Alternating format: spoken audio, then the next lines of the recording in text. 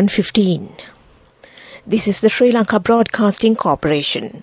The news, edited by Danushka Madawala and read by Geethanjali Ramanayaka. The headlines. The government affirms that the elections in the country would be held according to the time frame of the Constitution. A joint development plan will be implemented for the Bingire Export Processing Zone. Buddhists all over the world celebrate the Vesak full moon Poi Day today. The water levels of many irrigational tanks have increased due to the prevailing rainy weather condition. Fresh Gazette notification has been issued stipulating the daily minimum wage for estate sector workers. Foreign news, Russia hit Ukrainian positions in Donbas with airstrike. And in sports, Dilantha Malagamwa wins GT4 car race in Italy. Minister Dr. Bantula Gunawardena says that the President has informed the Cabinet that the elections in the country would be held according to the Constitution. President Ranil Wickremesinghe has informed the Cabinet yesterday that the presidential election will be held first this year and the election would be held before the end of this year. During the Cabinet meeting held last morning, President Wickremesinghe emphasized that the presidential election should be held within the specified period this year in accordance with the Constitution. The Election Commission officially announced on May 9th that presidential election will be held between September 17th and October 16th. Accordingly, the presidential election will be declared between the end of July and the early part of August. A joint development plan will be implemented for the Bingire Export Processing Zone. Investment zones and infrastructure facilities will be set up in the zone. The Bingire Investment Zone has 160 acres in the first phase, 282 acres in the second phase, and 666 acres in the third phase. 5 projects are currently being implemented in the Bingire Investment Zone. The value of the projects have been invested is about $50 million. During the visit, the minister met investors and discussed their problems. Buddhists all over the world celebrate the Vesak full moon Poi Day today. Buddhists commemorate the significant events of Siddhartha Gautama's birth, enlightenment and passing away of Gautama Buddha on the Vesak full moon Poi Day. Issuing a message for the Vesak full moon Poi Day, President Ranil Wickremesinghe says that the Vesak festival is a profoundly sacred day for Buddhists worldwide, commemorating the Buddha's birth, enlightenment and passing. Buddhists in Sri Lanka, along with their brethren around the globe, celebrate Vesak with deep devotion. Sri Pada Pilgrim Season 2023-2024 ends with the dawn of Vesak full moon Poi Day. Chief incumbent of Sri Pada Sthana and Sanganayaka of Sabaragama Province, Venerable Bengamue Dhammadinna Thera, told the media yesterday that the casket of sacred relics, the statues of the deities and the regalia will be taken into 4 processions on Friday to Galpottawala Rajamahawihara in Palmadulla. Venerable Dhammadinna Thera and pilgrims will be permitted to visit Sri Padasthana on Vesak full moon Poi Day. Meanwhile, the Prisons Department said a total of 278 inmates at prisons across the island will be released today in view of Vesak Day. Buddha Sasana, Religious and Cultural Affairs Ministry Secretary Somaratna Vidanapatna stated that the government intends to implement strict laws against those who distort the Buddha's teachings. In response to a complaint made by Mahanayaka Theras to President regarding statements by various parties distorting the Buddhist doctrine, the government plans to enforce strict laws against such distortions, the Ministry Secretary said. Irrigation Department says that the water levels of many irrigational tanks have increased due to the prevailing rainy weather condition. Water levels of many rivers have also increased. The Disaster Management Center says that a total of 67,865 people from 17,325 families across 13 districts have been affected by adverse weather conditions, with 2 deaths reported. Accordingly, those in Ratnapura, Colombo, Kegaul, Anuradhapura, Kandy, Gaul, Jaffna, Kalutra, Matra, Putlam, Kurunegala, Hambantota and Gampa have been affected. A total of 410 houses have been partially damaged due to the adverse weather conditions. Meanwhile, very heavy showers of about 150 millimeters are likely at some places in the western and Sabaragama provinces and in the Kandy and Nuwara districts. Heavy showers above 100 millimeters are likely at some places in the northwestern province and in the Mana, Gaul and Matra districts. The Department of Meteorology says southwest monsoon conditions are gradually establishing over the island and hence the prevailing showery and windy conditions will continue further. Meanwhile, the Met Department has issued an advisory for strong winds and rough seas for naval and fishermen communities in the deep sea areas in the southern, eastern Arabian Sea and the southwestern Bay of Bengal Sea. The red alert states that a low-level atmospheric disturbance in the southwest Bay of Bengal has intensified into a low-pressure area. This news comes to you from the Sri Lanka Broadcasting Corporation. The Ceylon Electricity Board has reported over 36,900 breakdowns resulting in power interruptions to more than 300,000 consumers in the last 3 days due to inclement weather. Minister of Power and Energy Kanchana Wijesekara said that additional service staff has been assigned to attend the breakdowns. The minister stated that the CEB management and service staff are working 24 hours to restore power to the affected consumers. Meanwhile, Wijesekara also expressed that the consumers are unable to report power interruptions through the CEB hotline 1987. They can use the SMS option to 1987 with breakdown and electricity consumer number to follow. Use the CEB Care app or through cebcare.ceb.lk. That is cebcare.ceb.lk. A fresh Gazette notification has been issued stipulating the daily minimum wage for estate workers to be 1,700 rupees.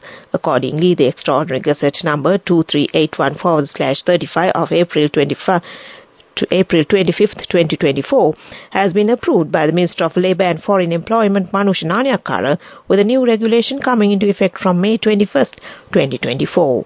And that ends local news for now. The main news story is brought to you by Sinhala Mahatmya. President Ranil Wickremesinghe announced the implementation of a new program aimed at improving the living conditions of retired security forces members.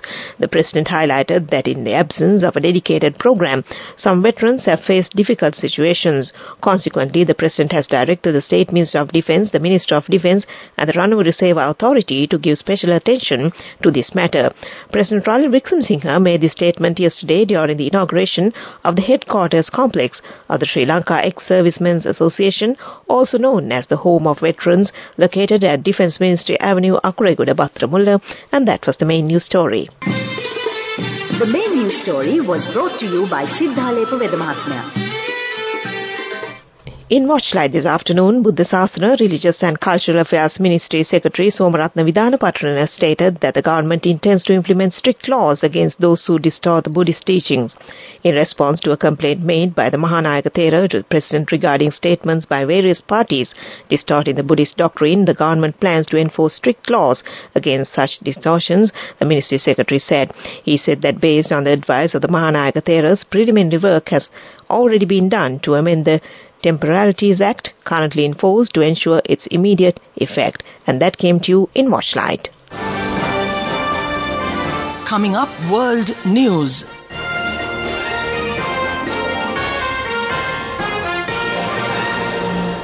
The headlines first. Russia hit Ukrainian positions in Donbas with airstrike. Germany would abide by Netanyahu arrest warrant. And officials from 68 countries attend Iranian president's funeral in Tehran. Russian troops recently struck Ukrainian positions in Donbas town of Seversk with a massive FAB 1500 bomb, several telegram channels have reported, citing a video taken at the scene. The footage posted on social media showed multi-story buildings where Ukrainian troops had taken up positions being targeted with a 1.5-ton projectile. The clip, which is less than a minute long, first shows what appears to be a group of Ukrainian servicemen walking between partially damaged buildings before a projectile hits the area and causes a powerful explosion. The video ends with the buildings appearing to be partially destroyed and engulfed in flames. German Chancellor Olaf Scholz's government has made it clear that it would cooperate with the International Criminal Court, that's ICC, if proposed arrest warrants are issued against Israel leaders over alleged war crimes against the Palestinians. Speaking at a press briefing on Wednesday, government spokesman Stefan Hebestreit was asked whether Berlin would execute an ICC arrest warrant against Israeli Prime Minister Benjamin Netanyahu. The statement came after Israel's ambassador to Berlin, Ron Prasov, urged Scholz's administration to defy the ICC. The court's chief prosecutor, Karim Khan, filed applications on Monday for arrest warrants against Netanyahu, Israeli Defense Minister Yoav Gallant, and 3 Hamas leaders for alleged war crimes and crimes against humanity in the Gaza conflict. High-ranking officials from at least 68 countries attended a ceremony in Tehran on Wednesday to pay respect to Iranian President Ibrahim Raisi and his companions killed in a helicopter crash this weekend. The ceremony was held hours after hundreds of thousands of people took part in a funeral procession in the Iranian capital for Raisi and others killed in Sunday's accident, including Foreign Minister Hossein Amir Abdullahian. Foreign dignitaries were received by Acting President Mohammad Mokbar, Acting Foreign Minister Ali Bagheri Khani, and other government officials. Those who attended the ceremony included Qatar's Emir Tamim bin Hamad Al Thani, Iraqi Prime Minister Mohammad Shia Al Sudani, Pakistan Prime Minister Shahbaz Sharif, and Azerbaijani Premier Ali Azdar. A large-scale funeral was held in Iran's capital Tehran yesterday for the country's late President Ibrahim Raisi. The final rites of Iranian President Ibrahim Raisi will be held today in his hometown, Mashhad. And back to the headlines of the world news. Russia hit Ukrainian positions in Donbas with airstrike. Germany would abide by Netanyahu arrest warrant, and officials from 68 countries attend Iranian president's funeral in Tehran. And that ends world news. Development news. The government has decided to provide a loan relief package of 5,000 million rupees to micro, small and medium enterprises and industrials who are unable to repay bank loans due to economic crisis and who are blacklisted by the Credit Information Bureau. Accordingly, the government will select 1,000 entrepreneurs and industrialists who owe not more than 5 million rupees to the banks and financial institutions and give them 5 million rupees each. A grace period of 2 years for the repayment of this loan and concessions have been made so that it can be repaid at a very low rate of interest. President Ranil Wickremesinghe, as a finance minister, has allocated 20,000 million rupees to revive the collapsed businesses while presenting the budget proposals for this year. And that was development news. Moving on with sports news. Sri Lankan car racing champion Dilantha Malagamua has won the GT4 car racing competition in Italy. On his arrival at the Katnaka airport yesterday, he said that he was the only Sri Lankan and the only Asian who participated in this tournament. 50 cars participated in this car race, where 2 drivers each joined for 1 car. Winners of this World Championship Series will be selected after 12 more races throughout the year. 4 more races will be held during next month, and Malagamua hopes to win this championship series and bring glory to Sri Lanka. Meanwhile, Sri Lanka Premier League has terminated its contract with Dambulla Thunders, one of the 5 participating teams, with immediate effect following the arrest of team owner Tamim Rahman in Colombo on Wednesday.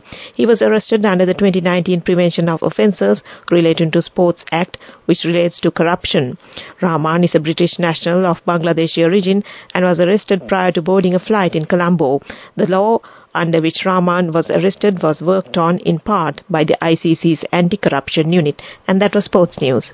Go ekak thiyana youth eකට life එකේ change එකට නියමෙට set වෙන්න as වහගෙන දැකපු හින හැබැ කරන්න youth එකට නියමෙට set වෙන්න friendship එක මෙන්න. The all new NSB Ithru Mithru account. NSB IM, a plan for your dream.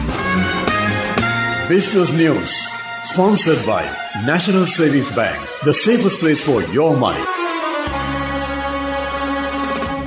The Central Bank of Sri Lanka launched the Financial Literacy Roadmap of Sri Lanka, marking a significant step towards enhancing the financial capabilities of Sri Lankans in Colombo Tuesday. This roadmap, a cornerstone of Sri Lanka's national financial inclusion strategy, offers evidence-based guidance to all stakeholders engaged in financial literacy initiatives, aligning them towards a common objective, improving the financial behavior of Sri Lankans and bolstering their financial resilience. Developed through collaborative efforts among various stakeholders led by the Central Bank through the NFIS Secretariat and the Regional Development Department, the roadmap sets out to foster financial inclusion, enhance consumer protection and fortify financial stability. And that was Business News. Business News. Sponsored by National Savings Bank. The safest place for your money. Go එකක් තියන youth එකට life එකේ change එකට නියමෙට set වෙන්න ඇස් වහගෙන දැකපු හින හැබැයි කරන්න youth එකට නියමෙට set වෙන friendship එක මෙන්න The all-new NSB Ithru account. NSB IM, a plan for your dream. On to economic news. State Minister of Urban Development and Housing, Arundhika Fernando, announced that state enterprises are now open to private sector investments, but only at the government's assessed value. This directive aligns with President Ranil Wickremesinghe's instruction that state enterprises should not be offered for private sector investments below their assessed value. The State Minister highlighted the revival of regional development projects that were previously halted due to economic difficulties. State Minister for Urban Development and Housing, Arundhika Fernando, made these remarks at a press briefing held at the Presidential Media Centre yesterday under the theme Collective Path to a Stable Country. And that was economic news. Weather report. The southwest monsoon conditions are gradually establishing over the island, hence the prevailing showery and windy conditions will continue further. Showers or thundershowers will occur at times in the western, Sabaragamuwa, central, northwestern, southern and northern provinces. Very heavy showers, about 150 millimeters, are likely at some places in the Sabaragamuwa province and in the Kandy and Nuwara districts. Heavy showers above 100 millimeters are likely at some places in the western and northwestern provinces and in the Mannar, Galle and Matra districts. Showers or thundershowers will occur at several places elsewhere of the island. And before we conclude this news broadcast, the headlines again. The government affirms that the elections in the country would be held according to the time frame of the Constitution. A joint development plan will be implemented for the Bingire Export Processing Zone. Buddhists all over the world celebrate the Vesak full moon Poi Day today. The water levels of many irrigational tanks have increased due to the prevailing rainy weather condition. Fresh Gazette notification has been issued stipulating the daily minimum wage for estate workers. Foreign news, Russia hit Ukrainian positions in Donbas with airstrike. And in sports, LPL terminates contract with Dambulla Thunders following owner's arrest. And with that, we end this news broadcast from the Sri Lanka Broadcasting Corporation and handing over the microphone back to Heshma Samath on the other side this Thursday afternoon to continue with the rest of the programs. Over to you, Heshma.